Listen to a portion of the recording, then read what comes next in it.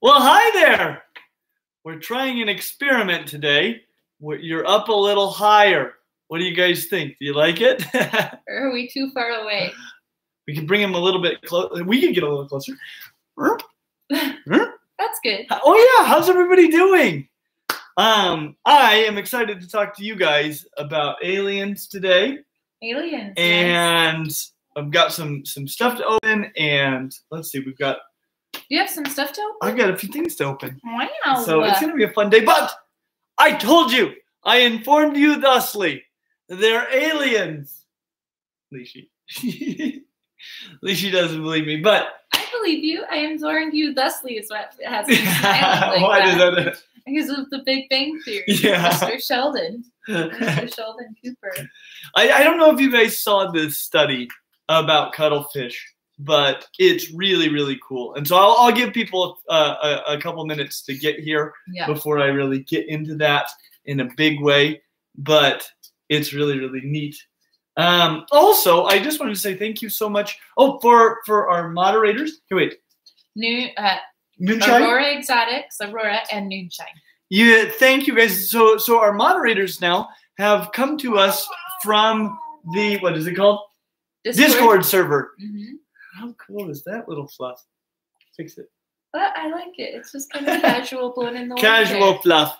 It's fluff day. Okay, but if you're not on the Discord server, please go check it out. Oh, I've got so much. Oh, more exciting stuff. So on Monday, the Reptile Room was open for the first time since October of last year. It looks like Benny is here too from the Discord. And Benny, thank you. But yeah, the Reptile Room opened up on Monday for the first time since October of last year because COVID is finally way down here in Utah. I mean, it's much lower than it was in October of last year. We went through kind of our first big spike.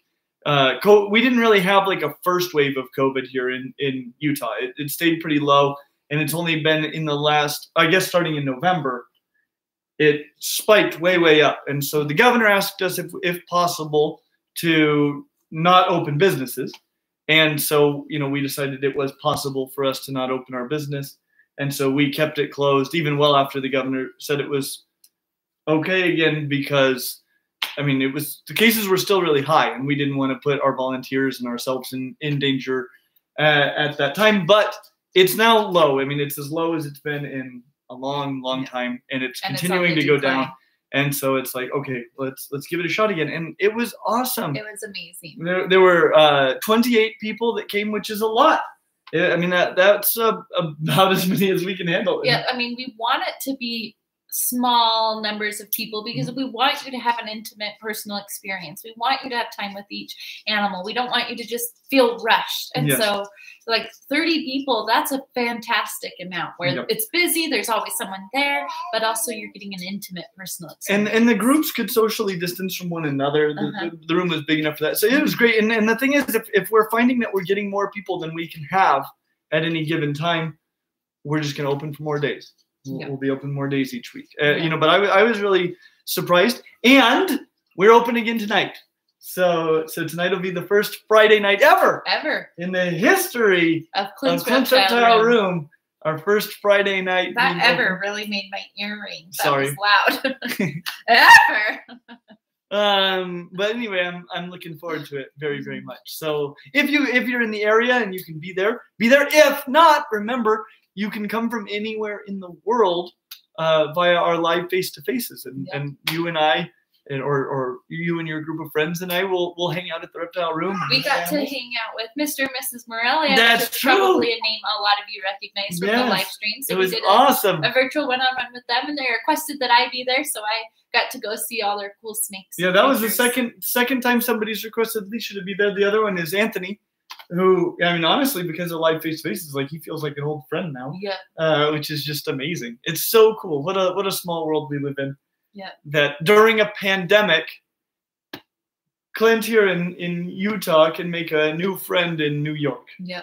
And I've made other friends in Ireland and all over the world. It's been so much fun getting to do those. So please do them. I mean, that still is what keeps the Reptile Room alive. It is. It is 100% what keeps the reptile room Well, alive. after Monday, 90% what keeps the reptile room alive. 90% what, I mean, opening the reptile room to the public, like, that's just for fun. That's just to help reptiles be ambassadors for themselves, educate people. I mean, that's not really what is bringing in what's keeping the reptile room afloat. It's been you guys. It's been amazing. We never would have survived without you guys. Because once, before we started doing the live face-to-faces, the reptile room was closed. It had never been opened. And I was just like, there was no end in sight to when we might be able to open it. It was just like, okay, do I close it now or do I close it later? After it runs us completely out of money. Like, those were the only options. And now, honestly, it's been such an amazing experience doing these live face-to-faces with you guys that, I think we'll keep doing them indefinitely. Like, I think that'll always be something really we'll do. Indefinitely. Well, I would like to. I don't know. I love it. It's a great thing because not all of you guys can come here to Utah. Yep. And yet you can still have some of that reptile room experience. But I want to just, sorry to go on so long about this, but I'm really excited about the reptile room because when it opens, you see what it does for the community. And if you weren't aware before, our Wednesday video probably helped you guys realize how much is going on with regard to legislation attacking the reptile community right now. It's a lot, and it's not just Florida, right? Florida, obviously, they need to do something. I think what they did is overly extreme, and they need some voices on the side of keepers, but keepers that are willing to help and help them achieve their objectives, to get in there and maybe give you a path to ownership for a lot of these animals. As long as you can demonstrate responsibility, that kind of thing. Right. So there's a lot of work to be done there, but something needed to be done there probably. But it's not just there. It's not just there at all. It's all over the place right now. States everywhere are coming down with legislation, and some of it is just craziness. And we talked briefly in the video, about how cats are a way bigger ecological concern than any reptile I can think of. And yet nobody talks about cats, and they don't talk about cats because cats are too mainstream. They're too beloved. Nobody, you go after cats and you're done as a politician. And really our best hope long term is that this hobby becomes as mainstream as cat keeping. Reptiles are more reasonable pets than cats in most cases, and they're delightful and obviously a much smaller ecological concern. But until the public knows them as more than the scary monsters of their nightmares, then they're always going to be the villains, and they're going to be an easy villain to attack. Yeah. And so anyway, just having the community come in there. There are a lot of people who come to the reptile room that aren't reptile people, and they have a phenomenal time. They just keep going on. So many people come who are not don't own any reptiles, are not interested in owning reptiles. It's just an experience for them, and it's an awesome experience. And I totally get why they're having an incredible experience, because they've never been through anything like that before. But something that makes me almost more excited still, I don't know which of these makes me more excited. Okay, but I'm so excited about the fact that people come that have reptiles, that have more extreme sorts of reptiles than we even have at the reptile room, right? So them having an experience with reptiles, that's nothing new at all. And yet they too are having a phenomenal time. And what I realize has got to be the biggest part of it is you can have your own reptile room in your house and see your own cool animals and hang out by yourself. But where else can you go and be around 20 other like-minded people who are just as excited about reptiles as you are? Mm-hmm. And you can do it a couple times a week and just hang out there, and it's cheaper than the movies and a lot more real. Not to mention Clinty's there, and he's pretty fun. I'm pretty excited about him too, I might add. He's my best friend. I choose to hang out with him every day. Anyway, we're having such a great time. It's such an incredible experience, and it's been awesome for the people. You were talking about what it does for the community in USARC. I think we got sidetracked. Did you What finish does? The reptile room. Oh, I'm just saying, you know, it helps make it mainstream. It exposes people to these animals and shows them this is what they are, and they go, oh my gosh, you know, it's a completely other thing than I think most people imagine. Yeah. And I'm so excited about it. My mom supports us a lot, and she really loves what we're doing. She loves the channel. She brags about Clint all the time to her friends and her brothers and stuff. Like, she loves it. But at the reptile room, when I talk to her about like what it is and what we do there, she's always so confused, especially before it opened up, before she saw people coming. She was like, what do you do? Like, all the time. Yeah. All the time. We were there like working on stuff, putting in enclosures She's like, together. is there any way you can get out of this? Yeah. Are you sure? Maybe you should give the reptile room back. Maybe you shouldn't be putting your money into this. Or like, she's just so confused. Like, you just hold snakes? You just sit around and hold snakes? Yeah. You know, the thing about it, we had the same thing when we were looking for a venue. It's like, no one's ever seen anything like this before. I mean, you know, they've seen zoos and things, but this isn't a zoo. Yeah. And it is just like, it's one of a kind, and it's special. It really is special. It is a special place. And it's special to us. It's very intimate for us and personal. And we want you to feel that personal connection when you come. Exactly. Anyway, it's been so much fun, and I'm so excited for tonight. If you can, please come. Yeah. We're open from 5 p.m. to 9 p.m. and it's 284 South Main Street. In Springville, Utah. Yeah. So if you can make it. If you can't, you can always do a live face-to-face one of these days. Schedule one of those. Those are easy to find too. Just go to clintreptiles.com and scroll down, and it'll say schedule one-on-one with Clint. It'll be awesome. Well. Cuttlefish. Did I ruin it? No, they know. I thought you were calling them. They're right on they're right on the live stream. Okay, good. Or on the thumbnail. I'm the worst. I always tell all the secrets. So. Why is the dog toy up here? I thought that was our new decoration. We've been decorating with dog toys all along. I just noticed it. Where's the tooth? It's in the bowl. Okay, good. That's a weight loss. Okay, so I don't know if you guys saw this. I did post it on our Facebook page, but there has been a couple of really cool new studies published about the intelligence of cuttlefish. Okay, and I want to walk you through this because, again, they're much, much smarter than we know because they're aliens. We just don't know their language. So there's this fairly famous experiment called the marshmallow experiment. It got famous on TikTok too, so probably most people TikTok famous. So, you know, it's like that.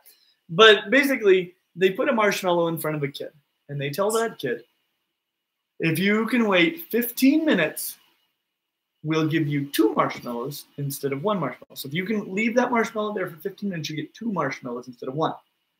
And so, you know, there's a big payoff to being patient. Well, what they found is a lot of kids couldn't wait 15 minutes. Alicia thinks that she would be one of those. I would. You know, I would be one of those. I would not wait. But there were also kids that could. And it also seems to be developmental, so to some degree age-based. And but then you know, Alicia still thinks she couldn't make it. I couldn't make it as a 29-year-old. So anyway, when they do that, what they did too is they followed these kids down the road, and they found that the kids that could wait were more successful in life generally, on average, than the kids that couldn't wait.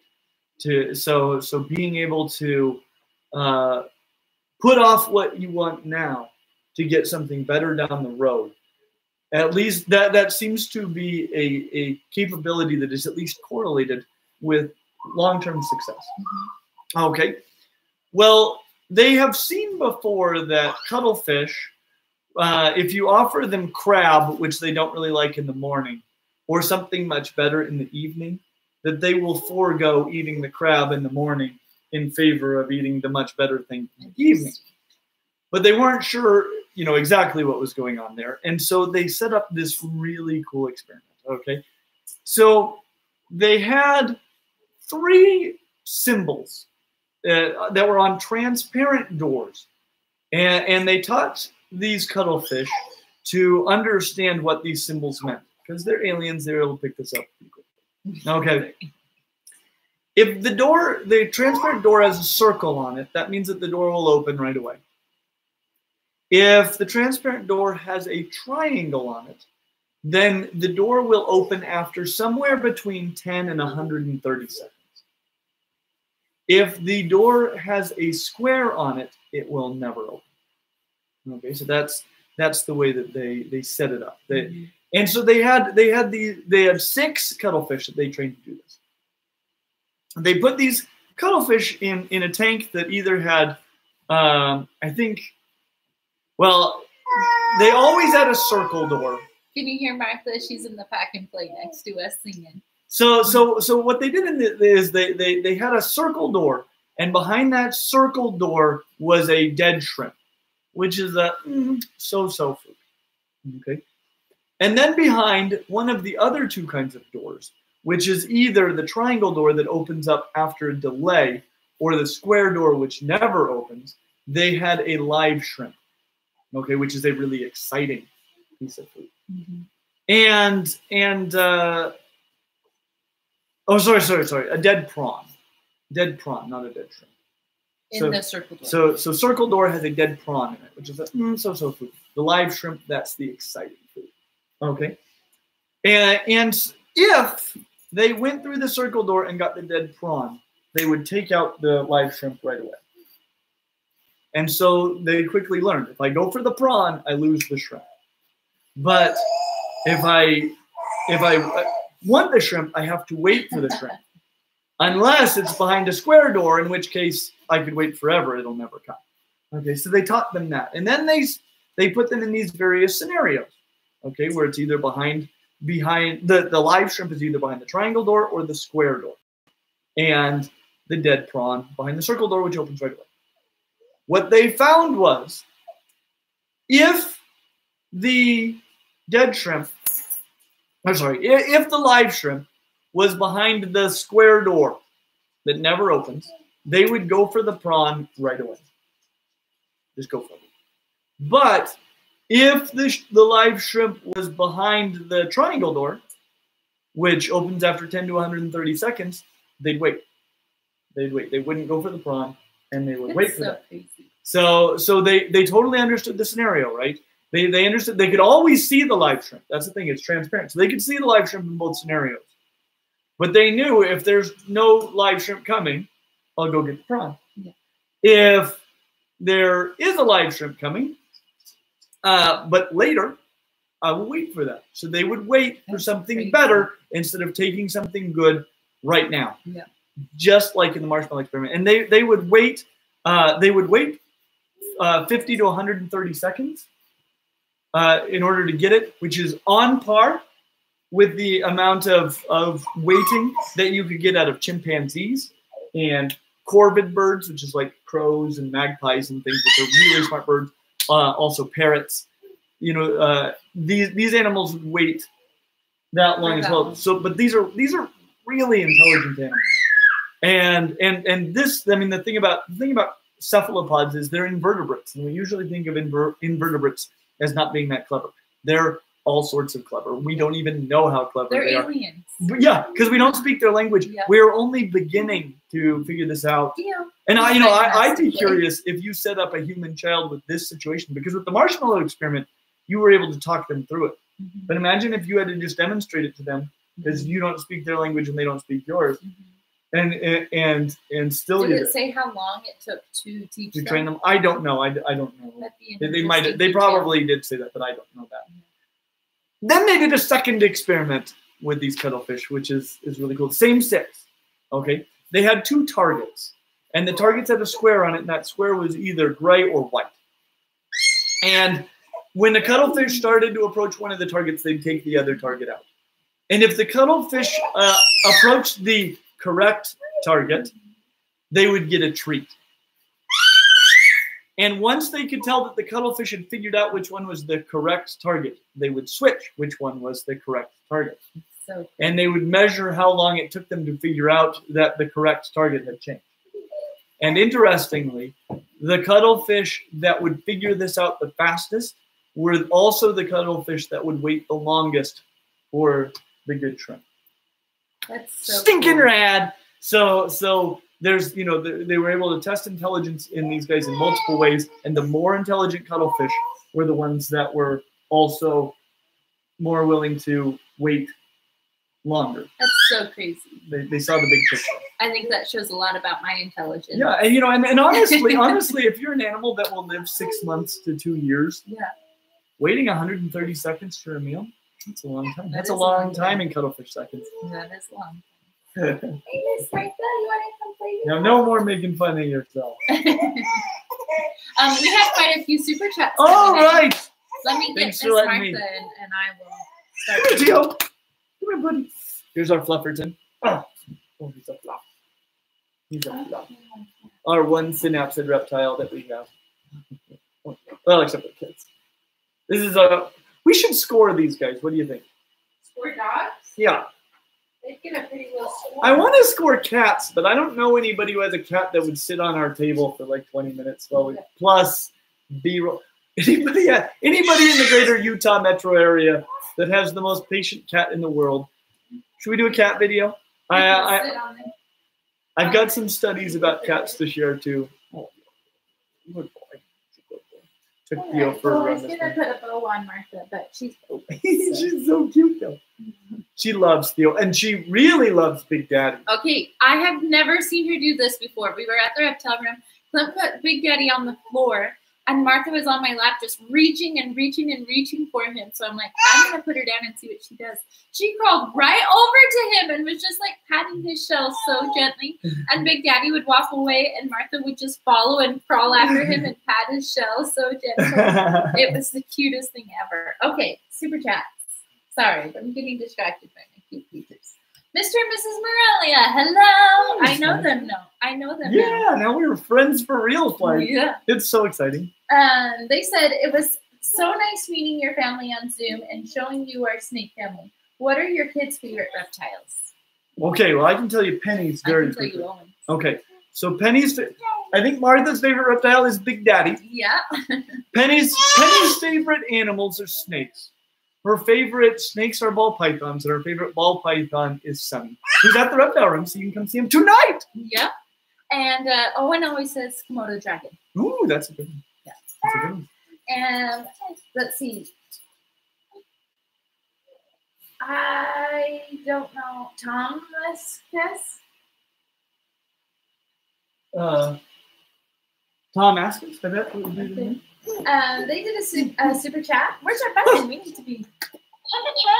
They said, super fun to watch another one of these. Hope your family is doing well. I'm currently about to feed my Tegu. Here's a question. How often do you feed Gus Gus, and what's your favorite memory of him? Favorite Gus? My favorite Gus Gus memory might actually be in our video about Tegus, because it's 2-year-old Penny walking him on a leash. Yeah. My favorite memory is when we went to get him. Oh, that's a good memory too. Oh, Barker. That was the only question. No, there was more to that one, then. Super fun to watch one of these every time we speak. Oh, how often do we feed that Gus Gus? Oh, yeah, how often? So I will give Gus Gus fruits and, well, mostly veggies. I give him collard greens basically anytime I think he looks hungry, and I have some collard greens, and he shakes them and kills them and makes them all dead and stuff. Yeah, I will give him a meal that involves protein, probably twice a week, and then, you know, fruits and veggies more regularly. And then right now I'm feeding him less because he's cooling a little bit. I'll tell you an exciting thing that I'm trying to decide on. Okay, and I would actually really appreciate your feedback, because it's a gamble, it's a risk here. So Gus Gus, he's wonderful and he's a popular fellow. But I would like, maybe even for the room, a little baby Gus Gus then. All right. Really? Yeah, well, especially because I don't want Gus to get himself overhandled and stuff. Yeah, and so we'd probably like a couple of tegus. And so I've considered a second tegu or something, another large lizard. And tegus are great, you know, and I would consider a red tegu or a blue tegu also as possibilities. But I have a good friend that I trust a lot who has a very, very healthy female tegu. Matt. Oh, really? Yeah. Okay. And we've been talking about maybe pairing them when they warm up. All right. Wow. Now the thing that makes me nervous is female tegus sometimes beat up male tegus because no, I don't. It's not. Well, so I want to talk about how to minimize this risk, but it's because the males are overly aggressive towards trying to mate, and they're not all that interested, and so eventually they'll go and they'll. I mean, they're smaller, but they can do a lot of damage. Trying to nurse. And so anyway, so I wouldn't want Gus to get hurt, but we would only do limited supervised interactions. We wouldn't leave them together. Yeah. So I wouldn't think anything too tremendously bad could happen unless she, you know, bit his tail when he dropped it or something like that. It's scary. It's probably not that likely, but it's scary. But then we would have little Gus babies, which would be amazing. That would be awesome. So anyway, I don't know what to think about this idea. It does probably mean that we might have some Gus babies that would be available after a while. That would be a possibility anyway. But it involves a little bit of a risk. What do you guys think of that risk? Yeah. Anyway, that's something that's on my mind. I don't know what to do. Sean B sent a super chat and said, enjoyed the one-on-one chat last week. It was awesome. By the way, my son that was on the chat was the kid in the Chili's bathroom story from a couple of weeks ago. Keep up the great work. I remember that Chili's bathroom story. That one really got me. I'm glad you didn't tell me before the face-to-face. Yeah, that's what you'd have been thinking of the whole time.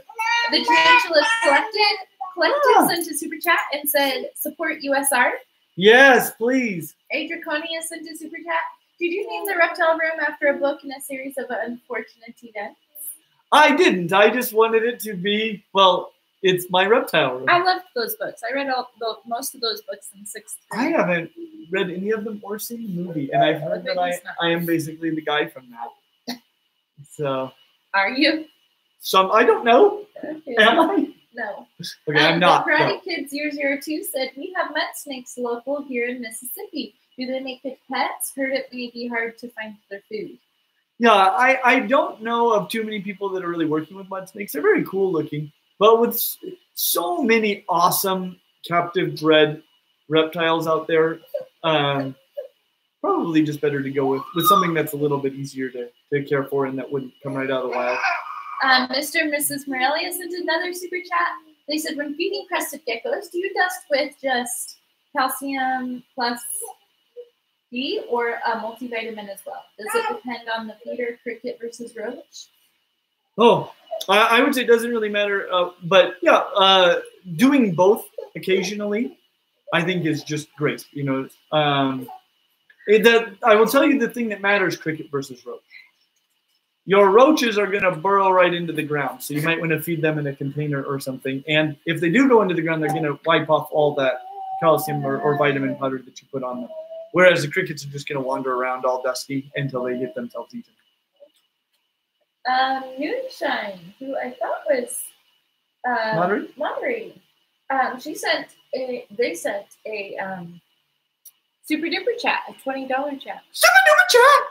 It said, Clint, our mutual friend from Discord, Aspen, asks if you can weigh up the pros and cons when trying to decide between keeping a crested gecko, an Arborelia, or emerald treeskins. He is struggling to decide. Ooh, so like a head-to-head of crested geckos versus Arborelia or emerald treeskins. Okay, I'll do a quick version of this. Okay, so here would be some big things. The crested gecko is a little bit easier than either of these, because mostly because it doesn't need a basking spot. You know, it's good at room temperature, and it's going to eat mostly crested gecko diet. Though the emerald tree skinks also like crested gecko diet quite a bit. So, but you're going to be doing more insects with Arborelia or emerald tree skinks. Abronia and emerald tree skinks are going to be active during the day, whereas the crested geckos are only really going to be active at night. So during the day, they're mostly just asleep. They're different sorts of animals to handle. Crested geckos put up with handling. Abronia, probably kind of the same way, and they're probably the most likely to bite you of the three. The emerald tree skinks, I've never seen anything like it. They're so friendly. Complete strangers walk over to the enclosure and they just pop out and they're like, hey, are you going to get us out and play? They love to play, but it's a different kind of thing. You can't just scoop an emerald tree skink very easily. They'll run away from you. Yeah. But they want to be on you. And so given the choice, that's where they'll be. You know, I would recommend actually UV for all three of them, but you'll need basking spots for Abronia and for emerald tree skinks. Similar enclosure types. So I would say mostly it's like, how often do you want to get insect feeders? And when do you want them to be active? But personally, nothing beats emerald tree skinks. If you can get captive bred ones, nothing beats them. Though Abronia, I would argue, are prettier. A personality, though. It's unreal. Amar, our friend Amar, you haven't been a face-to-face in a long time. We've missed you. Yeah, that's very true. But I'm glad you're here at the live stream. I think he warned me the last time that it might be a little bit before you could do anything. Really? Amar says, hope you're doing well. I asked last week which of your vids you would like me to share at work. Let me alter it slightly. Which video do you think best represents your channel and what you're trying to do? Probably the intro video. No, because I think the nice thing the nice thing about our videos is most of them follow the same format, and so you know, if you like one, good news, there's buckets of them just like that, and so it's hard to pick one that exactly represents what we're trying to do. I think, you know, but they all sort of do at the same time. And so I would say, you know, some of our newer videos, I mean, we've gotten a lot better with the quality of our audio and video and stuff like that. And so you know, maybe something we've made in the last couple of years, but maybe just the animal that you think that they would be the most excited about seeing. If it would be an invertebrate, just a second, in case you don't want to hear baby monitor, a baby getting put down for a nap.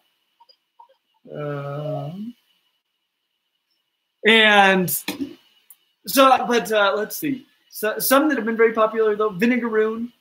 The King Cobra one was fun, but a little bit different for us. Honestly, if you want an older video, people seem to like the Green Iguana video. You know, and I think that is important because I am always going to tell you what I really think. Right? The purpose of this channel is to help you make an informed decision about which animal you pick, so you have a great experience. And because, you know, I can't tell you what your needs are and what you want and what your capabilities are, but I can tell you, like, what is it going to be like having this animal? And so, you know, something that I think was important about the Green Iguana was, before that, other than the Savannah monitor, I think, we'd pretty much only done videos that were part of our top 5 lists. So they were all videos about really awesome reptiles. People were like, oh, he thinks every reptile is the best. Well, no, but those were on lists of the best for a reason, all of them. And so all of a sudden we came out with that Green Iguana video and people were like, oh, I never heard that again really after that. He's like, he thinks every reptile is the best pet. No, I don't. I do not. And so that's kind of a fun one along those lines. We're going to have another good one tomorrow, by the way. That is one that I probably wouldn't recommend to most people. It gets a fairly low score. But it is a reptile that a lot of people are very interested in. What is it? What is it? Tell them so they can be looking forward to it and be excited about it. No, they can't. Tell them. Next. Whisper it to me in my ear.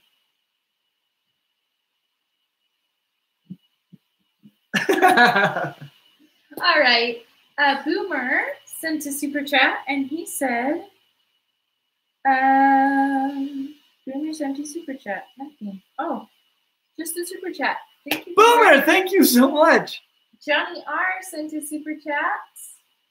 They said, pretty sure if you use the cuttlefish test on children, the children would drown.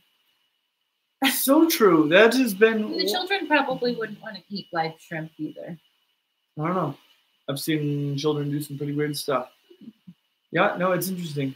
I mean, we can try it. We can try it and see how well they do cuttlefish thing. Jace Tess sent a super chat and said, "Can we see Gus Gus?"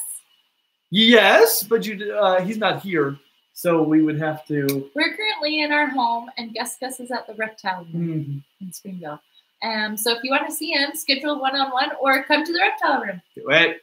Benny sent a super chat and said, "Hi, Clint. Folks are starting to popularize speaking buttons that allow cats/dogs to communicate. Do you think any reptiles would be able to do this? Have you seen that? It's so cool." I have not. There's all these buttons on the ground, and it'll be like, walk. How about some food? Or food, yeah. And they'll just go press the one that they want. I just want to go outside for no reason. For no reason. For no reason. For no reason. Feels like, how do I get one of these buttons?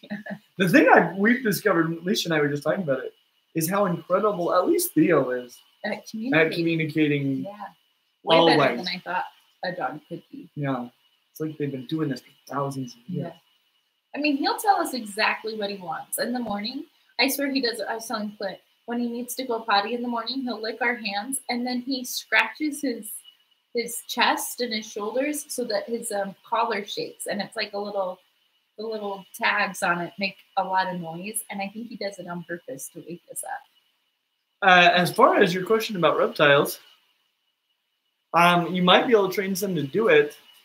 The main thing is it's kind of a limited number of things that they want to do, and they're usually they communicate it pretty well already. So it might be easier for you just to pay attention to your reptiles and what they're asking you for than for you to try to train the reptile. But they're saying, could a reptile do? Well, I think it's probably possible. Which reptiles do you think? Things like tegus and monitors, probably iguanas. Really? Maybe bearded dragons, things like that. They would recognize voice commands? Well, they would recognize some symbol that they hit, and it would do a voice. It would be a symbol, not that. Well, isn't that how those work? I don't know. It's not all the time just being like, do you want to go for a walk? Do you want to go outside? So, yeah, you want to go for a walk, hit pound 1 now. I just didn't, I guess I didn't observe. What's the word? I didn't see. What is the word? I didn't see the symbols on that. Gotcha. Theo, no, but let's see. This one is from Ricky Troy mostly. They sent a super duper chat. Super duper chat! I mainly like seeing Muggle pets only in versus videos in which they are compared to our Hogwarts pets, like the dog versus Tegu video. Theo, leave it. Leave that. No. Is there anything? No. Okay. You got a package. Okay, so they're used to only seeing Muggle pets? Yes. And pets only in versus video in which they are compared to our Hogwarts pets, like the dog versus Tegu video. Yes. So they're used to seeing that? I mainly like seeing that. Oh, okay, so you'd like more Muggles versus Hogwarts pets. Give us some ideas for what good ones would be. There are only so many Muggle pets out there. It's true. They keep bunnies. Yeah, bunnies are probably a Muggle pet. Hamsters. Yeah, that seems like a Muggle pet. Guinea pig. Guinea pig, I don't know. It's a little more, you know, some of your guinea pig, they're a little more hardcore. Guinea pig versus rat. Rat's a Hogwarts pet.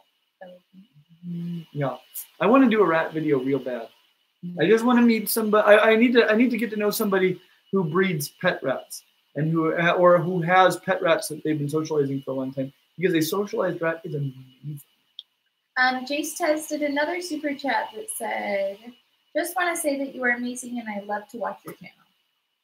That's awesome. Thank you so much, and that's so kind of you in all the ways. Yeah. Dan E said, "Just wanted to say I love your channel and thank you for reigniting my passion for reptiles." That's so That is one of my favorite things to hear. Sean P sent a super duper chat. Super duper chat! Said, I took your advice and got some frozen thawed chicks to try and feed my non-eating ball python. Still no interest. Is it safe to try unsalted chicken broth to try and scent a mouse or chick? I mean, people do that. I just keep an eye on weight, but yeah, and make sure that the temperatures of your feeders are high enough, because they know They can detect whether or not. Yeah, check the temperatures of your snake and the temperatures of Yeah, enclosures. Yeah, and your feeder temperatures. That's what I would think. I don't know what I'm saying. Angel Martin said, "Have you heard of ozone machines killing reptiles?" I have not. I don't even know what an ozone machine is. Sorry. David G sent a super chat. Thank you for your vids, ma'am. They brighten a lot of my days. Wish you and your family the best with a heart. Those always make me happy to hear, especially during this time where a lot of us have been very isolated from social contact. Like, I'm so glad that our videos and live streams have helped a lot of you. It makes me really happy and feel really good about what we're doing and definitely needing to keep going forward. Yeah. Amar sent another super chat. He said, "Well, if you miss me so much, I just have to book one. It's been a while after all." Yay! Amar! Amar was one of the very first ones to ever do a super chat. Well, a super chat or a face-to-face. And then to do multiple face-to-faces. Yeah. David Shook sent a super duper chat. Super duper chat! Thanks for what you guys do. My wife and I always check out what Clint's score is on reptiles before we consider if we want it. Keep up the great work. Hoping to make a pilgrimage to Utah from Texas someday. Oh, that's awesome. We're excited to see you. We're hoping to make a pilgrimage to Texas from Utah someday. That is very true.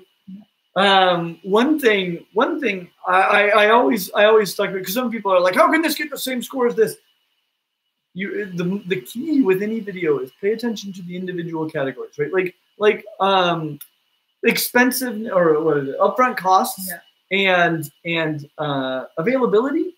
Those might be things that don't matter to you, or maybe your local. There's a breeder local to you, and you can get where to get one, and you can get them cheap. That totally changes the game as far as that goes, and that can drastically change the score.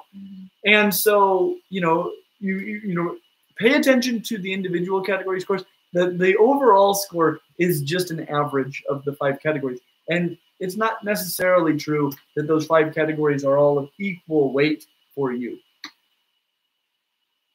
I like it. Good advice. Let's see. Ray was here, sent a super chat and said, "I see a guitar and a ukulele. Who plays?" I, because of my dumb arms, physically cannot play the guitar or the ukulele. He can't do this with his hands. He goes like here, but he can't do. Now you show him how a human does it. A human does this. Yeah.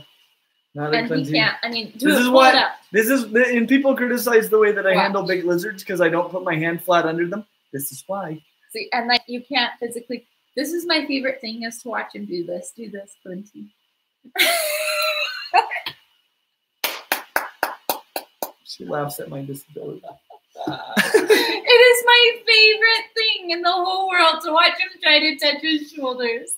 So yeah, I played the guitar and the ukulele. But I can put sunscreen on my whole back. It's a trade-off. I mean, I can too.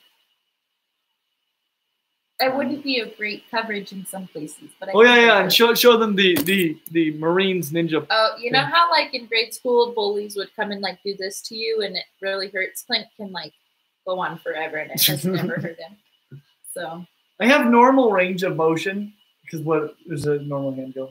I can do this. You can go that far. But mine's going down now. Mine's going down. No, it's not. Yours is still up. Mine is pointing down. Mine is pointing down. No, it isn't. It's pointing up. This part of your palm is going up. Now? Let me see yours flat. again. Okay, so that's flat where you were. And mine will keep going. That's about the same amount as I'm lacking rotation this way. No, it wasn't. Okay, let me try. Okay, so your palm is still going up, which is exactly where mine is right now. Yeah. Okay, so that's as far as you can go, right? Okay. Mine keeps going.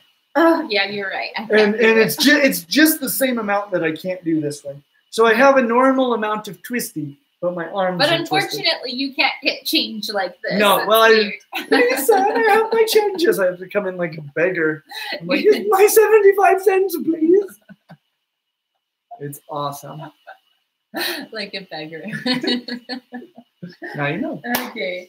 Let's see. We have one more super chat and then we'll pop over to Patreon. Super chat. This is a duck with the heart from Low Life Exotics.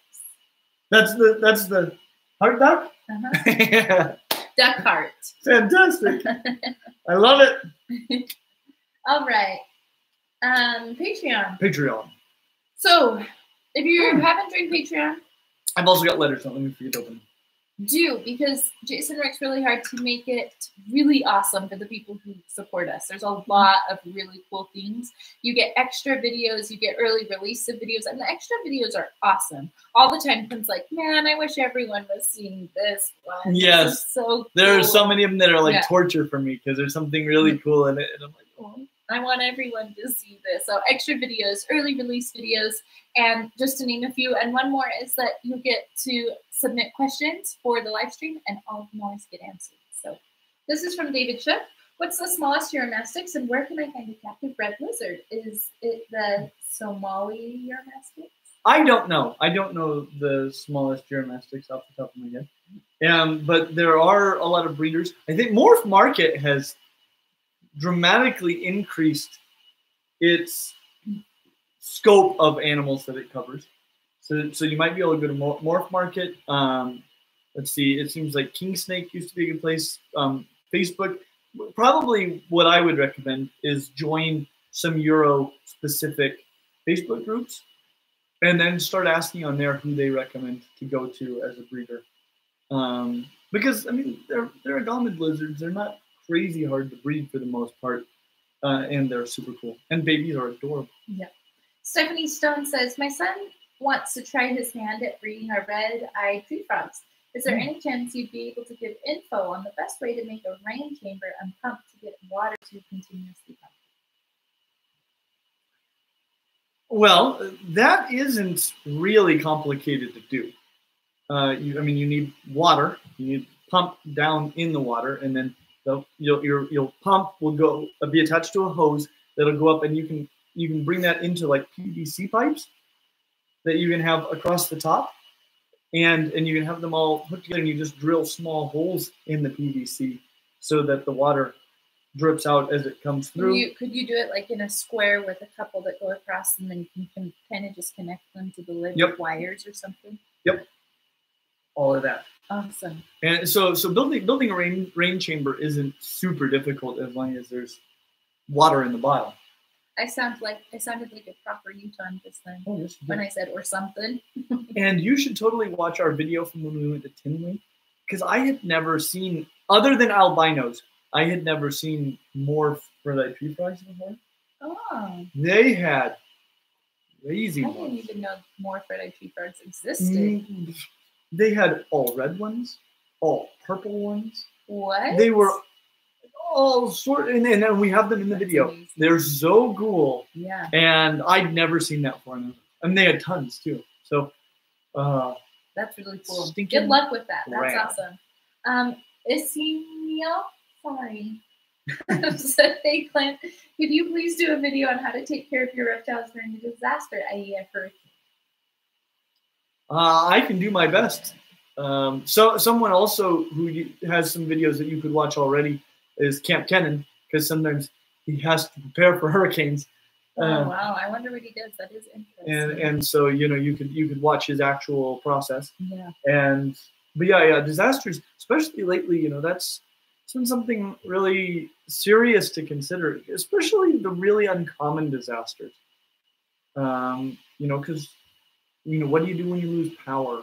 What do you do if you have to move your reptiles very quickly? Are you prepared for those sorts of things? Mm-hmm. And probably, honestly, being able to move get your reptiles out of their enclosures and into something to move them to a safe location very quickly, that is probably something that a lot of us couldn't do. I mean, it's something I could do a little bit easier because I do a lot of traveling with reptiles for presentations and things. So a lot of them, I've got specific bins and stuff labeled for them, so I can pack them all up and load them up and go.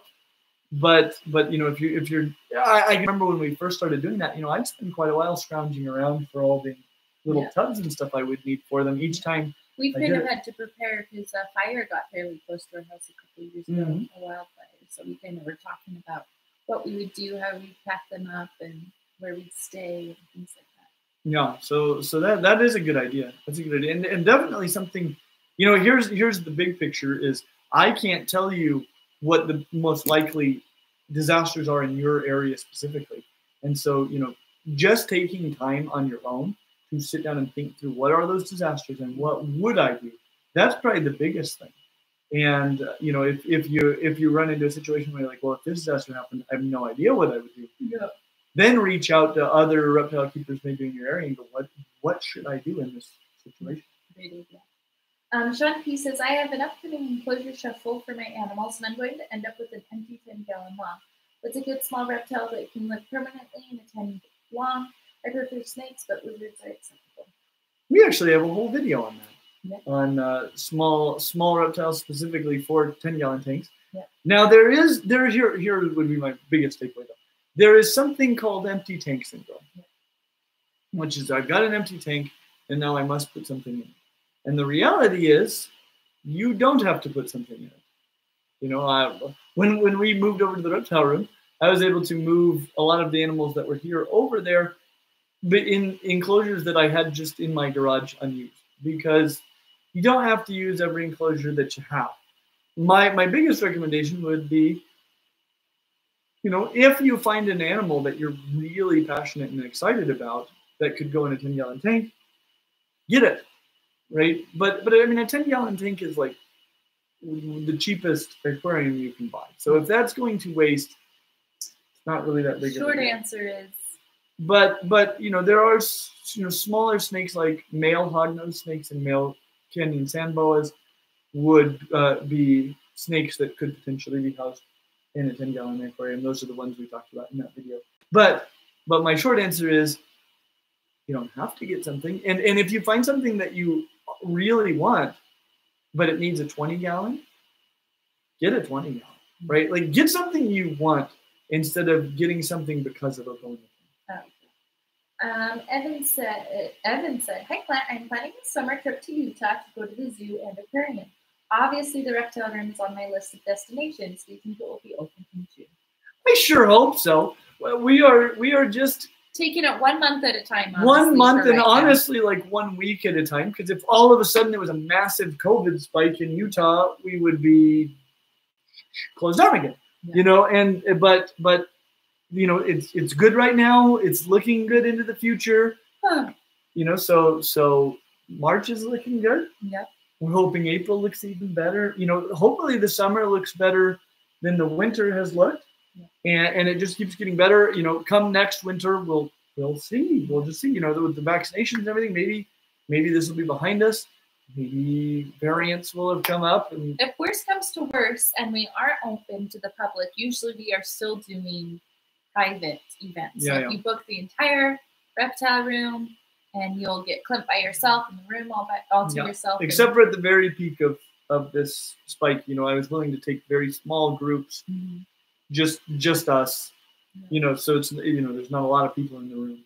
So it is possible often to come, especially if you're making a crazy trip. But hopefully we'll be open for public hours. Yeah. Email us. Corinne McConkie, Corinne McConkie said, cuttlefish, squid, and octopuses are arguably the most intelligent invertebrates. Which one is the smartest? Have you ever read the book The Soul of an Octopus by Cy Montgomery? That is a difficult question to ask. To answer. I would say the answer is probably not squid, though they're smart. Mm-hmm.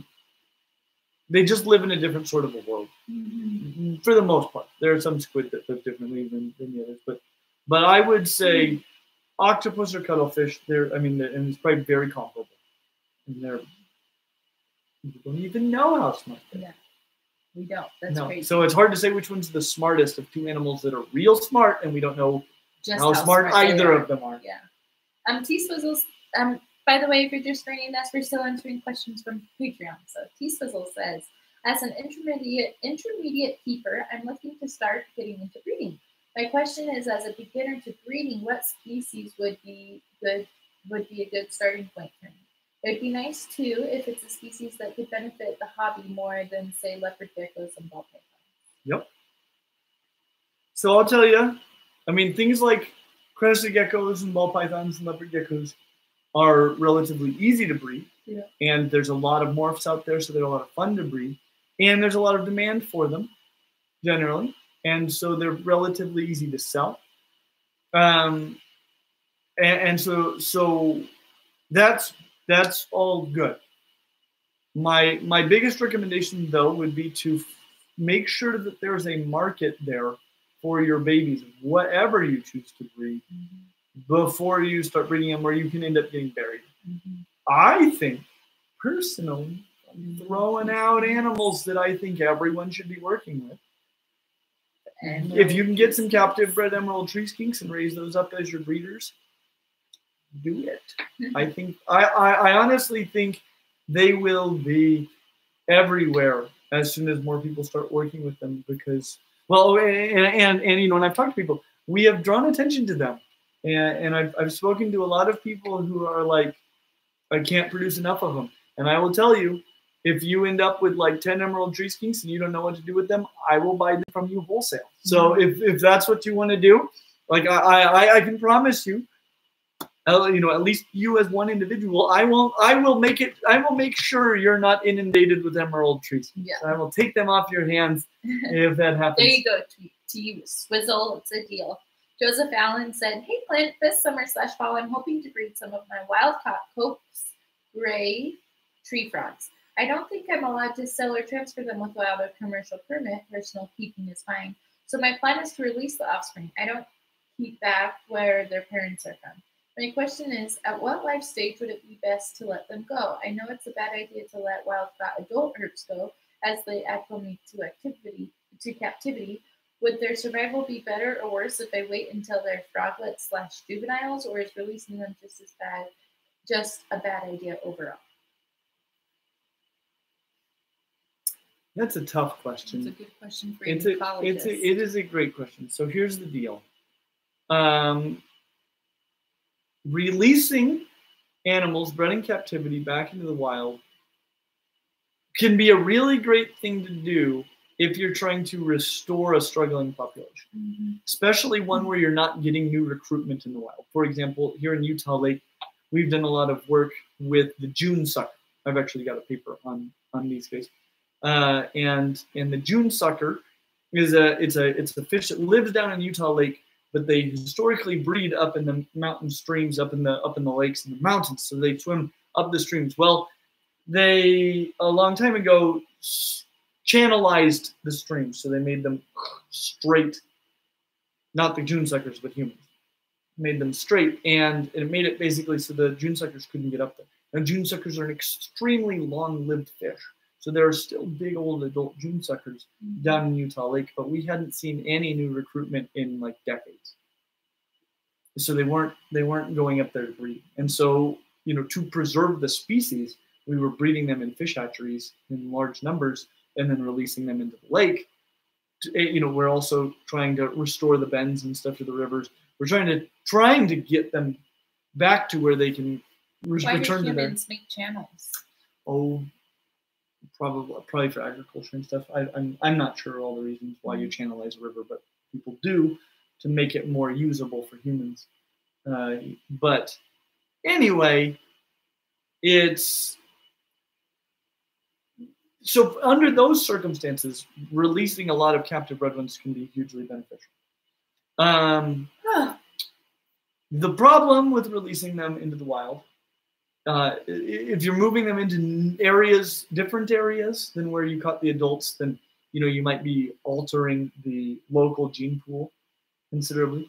Also, any diseases they might have contracted in captivity, you're now releasing into the wild, and that can endanger the wild population.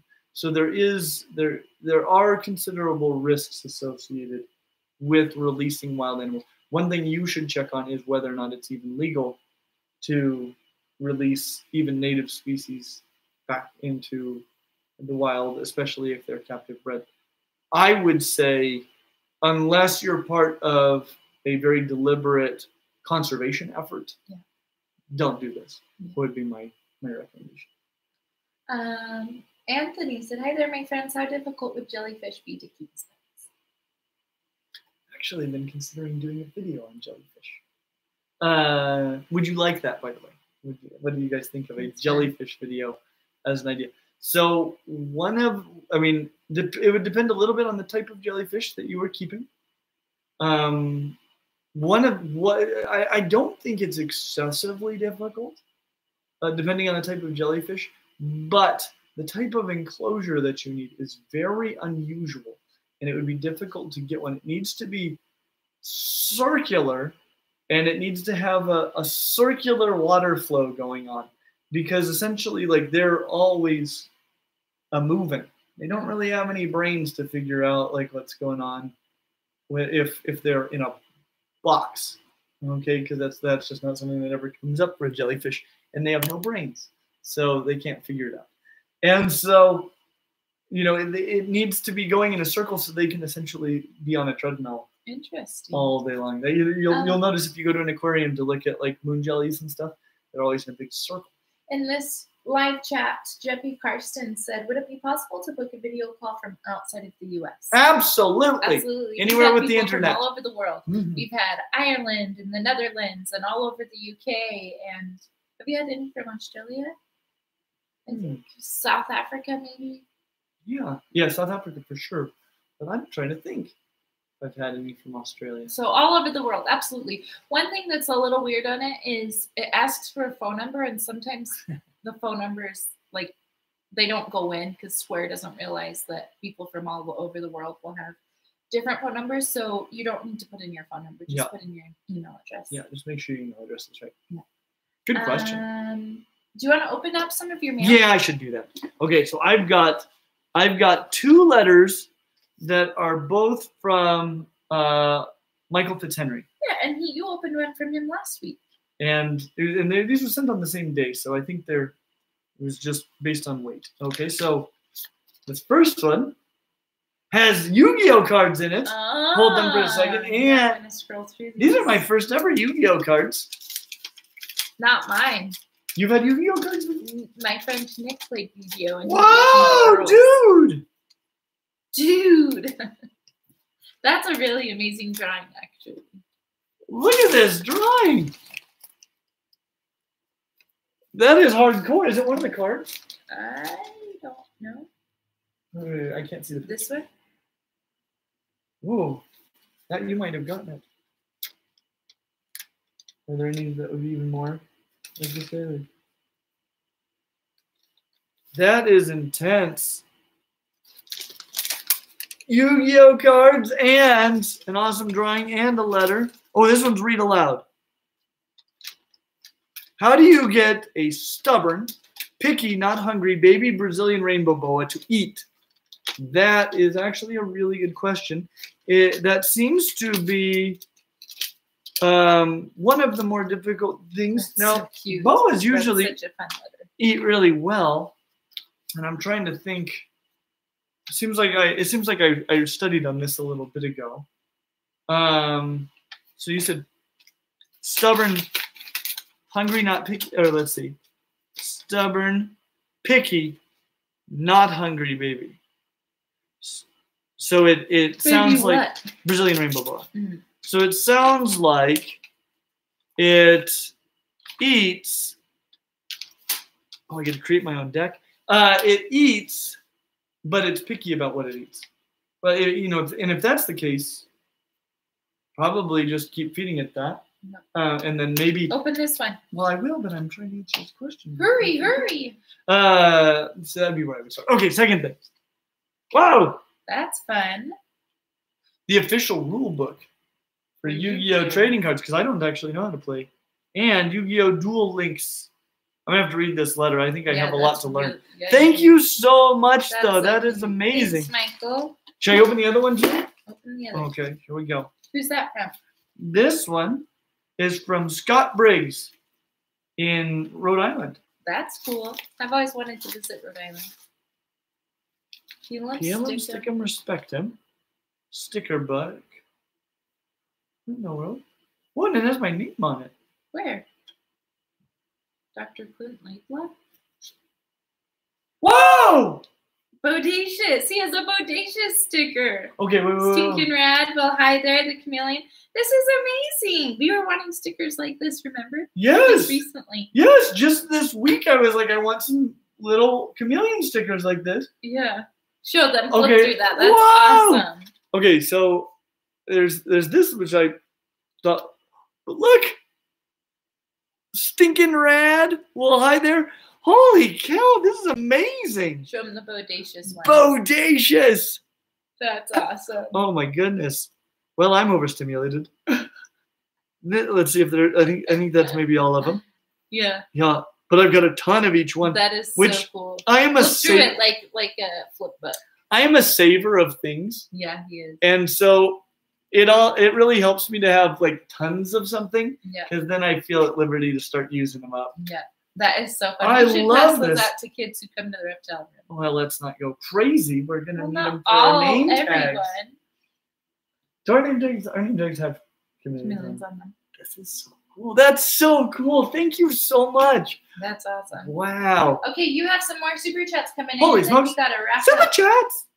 And it looks like okay, awesome. Okay, let me look. La la la. What have you guys thought of the higher angle today?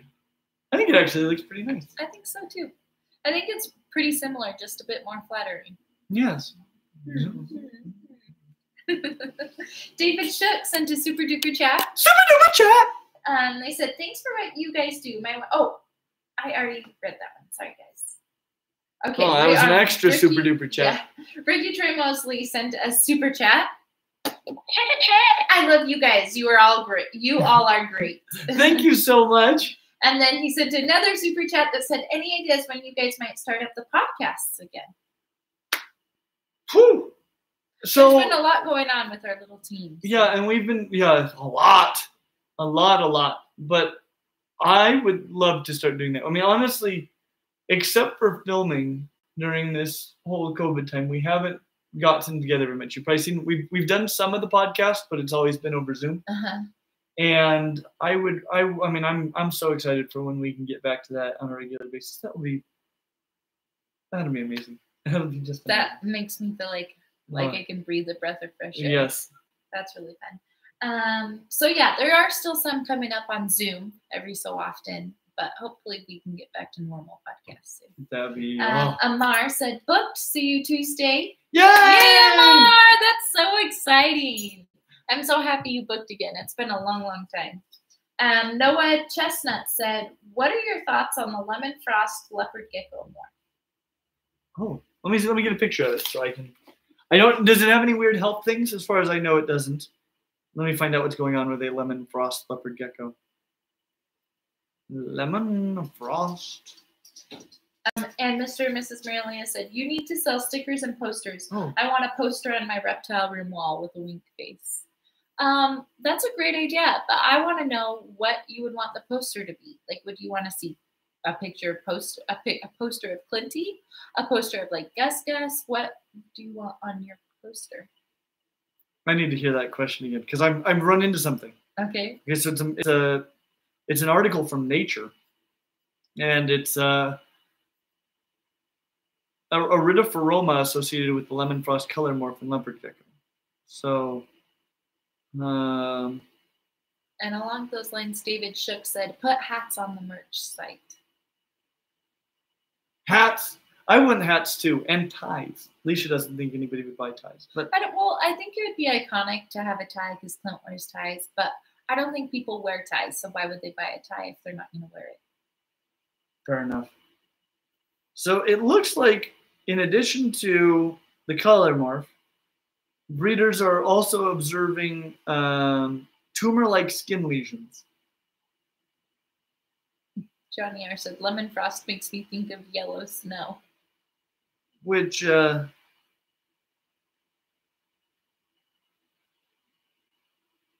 don't know what that does to them.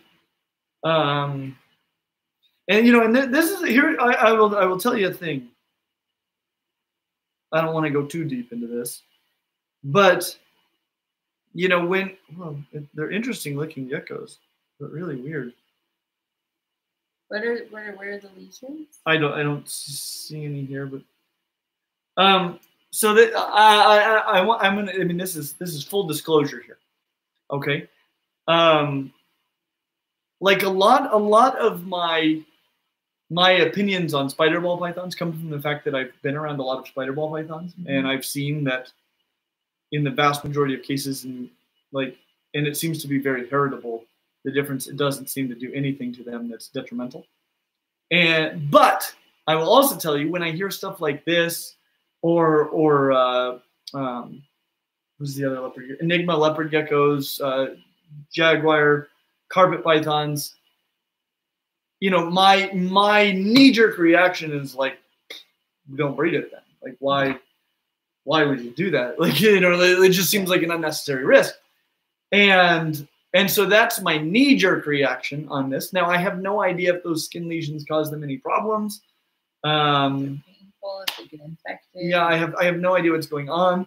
You know, to me, you need to do some more research. I need to do more research, but to me, like, looking at it, you know, I think they're kind of not. There's so many cooler looking leopard gecko morphs that I personally would probably not choose to work with it. But at the same time, I've never chosen to work with spider either. A few snakes that I wound up with happen to have it, and that's how I have some experience with it. But I've never gone out and been like, I got to get a spider ball python. And I think I wouldn't do this. I've never wanted an Enigma leopard gecko. I've never wanted a jaguar jungle carpet python. Even though it's my understanding that a lot of those do great, it's still like it's not worth it to me to deal with all that. No. Lauren Bevel said a T-shirt with a tie on it. Okay, That's and there's a few more super chats coming in. So, Mr. and Miss, let's see. There was one about a poster though. I want to hear that one better. I wasn't. Mr. and Mrs. Morelia said that they want a poster for the reptile room wall, and I was asking, what would you want? Like a poster of Clinty, a poster of Gus Gus, like a poster of what? Yeah, that's a good idea though. Yeah, we should have posters. People have emailed fairly often and asked for a signed picture of you. So there's that. I can. That makes sense when I think of like people that like. If I had a signed picture of Steve Irwin, which Anthony has one. He does. I don't know. If I had a signed picture of Steve Irwin, like I'd be over the moon. So I totally get why people want that. It's just silly that they want that from me. Yeah. Also, somebody who came to the reptile room on Monday when we were opening had a little notebook, and they drew a picture of Clinty on it and had Clinty signed under it. And some other people brought the nicest Polaroid camera I've ever seen and took a picture of him. Really? I didn't know that. It was a phenomenal Polaroid camera. Let's see. So yeah, I want to know what you want on your poster. Second, Lauren says, I'm late but joined in time for stickers. My work laptop is covered and would love to stand Clint around the office someday. Like, that must be a typo, but I stand. Would love to show Clint around. Oh. Would love to. So we need stickers. I hope Jason's taking notes. And somebody said in the thread that they really want hats. Yeah, hats. I would like a hat. Ties, posters. Can you imagine a cute hat with just the chameleon on it? Signed photographs. Really, I would wear that. A signed photograph? No, I would wear a hat with just the chameleon. I would wear that too all the time. Trucker style? No. I want trucker style. I want the kind with the Velcro back and it's all fabricy and floppy, like our Cabela's hat, but with just the chameleon on it. I don't want that one. I want truckers. Okay, let's see. Anthony sent a $100 super chat. Super chat! Thank you, Anthony. Thanks for being here. I hope you had a great birthday on Tuesday. Yes. When we talked with him. Yeah, we got to. Fantastic. We came over and visited Anthony for a little bit. He carved out a little bit of his birthday so that we could wish him a happy birthday and sing him the full version. Of the full version of our family happy birthday song, and it sounded terrible. So you're welcome. Anthony said, "Hi there, my friends. I'm a bit busy today, but I wanted to pop in and say hello. I was so happy I got to see you and the family for my birthday. Much love. Also, while I'm here, I'll ask a question. Are there any cryptid species that you think could actually exist?" Cryptid? Oh boy, now I gotta Google words, guys. Sorry. Anthony knows cool Ray words. was here, sent a super chat and said, "I'd buy a tie. I'd buy a lint tie." A lint? Yeah. Oh yeah, that'd be a good lint tie. Okay. So this is like cryptozoology. That's what I figured, but I wanted to be sure. Okay, so here's a list. Totally. Right, there's those little sauropods that are supposedly in the Congo. There's been all kinds of crazy big animals in the Congo. Yeah. Unlikely, but Maybe. You know, the plesiosaurs in Loch Ness seem unlikely. Bigfoot. Maybe. There's a lot of unexplored wilderness out there. Yep. And while we're on the subject of aliens, there have been tons of things about UFOs released by the government officially this year. And we're not even talking about them. I know, isn't that crazy? Yeah, so Bigfoot's next year. Yep. Just wait. Dallin, who actually helps us out at the Reptile Room, said, what if you got the animals to sign the photos? I know the Hogle Zoo does that. The Hogle Zoo has like the rhinos. Do you know how hard it is to teach a rhino to sign a photo? No, they just put paint on the bum and then the rhino sits on it. In fact, somebody was talking to us about that the other day, that we should have like Gus paint pictures. I don't know if I want to paint my reptile stuff. Big Daddy would do it. He could do like his hand on one or something. I don't know if I should say this, but no. When I was in high school and I had to get a gift for my friends for their birthdays, I often got them a book called Why Paint Cats. They used cat-safe paint, but they had painted the cats. Really amazing artwork on cats, especially when you consider the difficult. Have you thought of the logistical challenges of painting a cat? You're crazy. You are. They had another book called Why Can't Cats Paint, which is paintings done by cats, but then they had paintings on cats. Oh, Darling said, I want a Clint's bowler hat. Do you know Clint's history with bowler hats? I love bowler hats. You've got to know that if you're going to want that. I don't understand. Because bowler hats are rad. I know. You love bowler hats. Yeah, you have a bowler that's hat. why somebody else would want Bowler hat guy.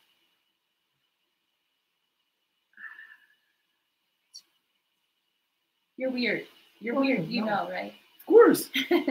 If we weren't weird, we'd be boring. That's true. Yeah. That's what I was about to say. Mm-hmm. At least you're not boring. I like hanging out with you and stuff. Should we wrap it up? We should. Are we through everything? I think we are. You guys are awesome. Thanks for sticking around. Thanks for geeking out with me about the aliens that live here on Earth. And just, thanks for all your support, for the super chats, for all the comments that come through. You guys are such an incredible community. We are so just blessed and thrilled to have you in our lives. I mean, you just you don't find communities like this. Super chat. I agree. You guys are amazing.